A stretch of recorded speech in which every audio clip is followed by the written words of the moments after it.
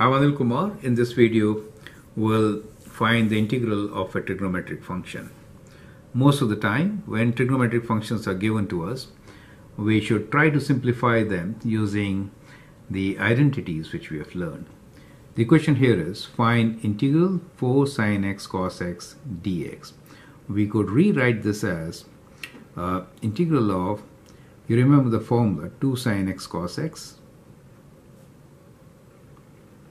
equals to sine 2x, right? So that's the formula which we want to apply. So I can always write this as 2 times 2 sin x cos x dx, right? So which is, we can take the constant 2 outside, the integral sign, the properties of integration, and this is sine 2x dx, right? Now, we can always integrate this with substitution. So if I substitute u equals to 2x, then du will be equals to 2 dx, right? So, well, I could have written this 2 with 2 dx.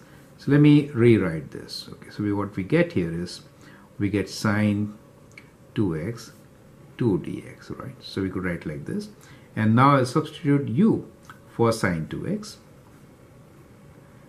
and 2 dx as du, right? So that is how we could write. And so you can see how simple it is.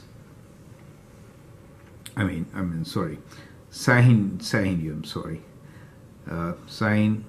u, because 2x is u, right? So it is sine u du. Okay, let me rewrite this. So we get integral of sine u du. Now integral of sine u is cos u with a negative sign. Derivative is positive, but the integral of sine is negative. So that is what you get, plus c. And now you can replace u with 2x. So what you get here is minus cos 2x plus c, right? So that is how you solve such questions. I'm Anil Kumar, and I hope that helps. Thank you.